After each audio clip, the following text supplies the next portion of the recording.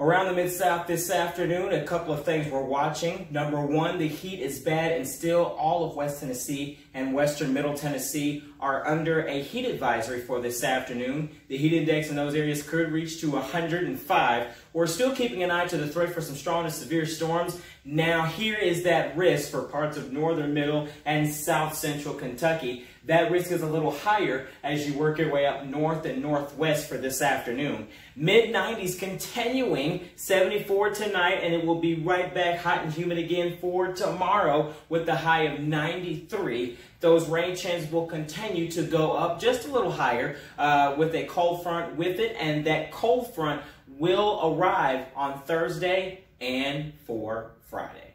I'm meteorologist Larontas. Have a great afternoon and evening.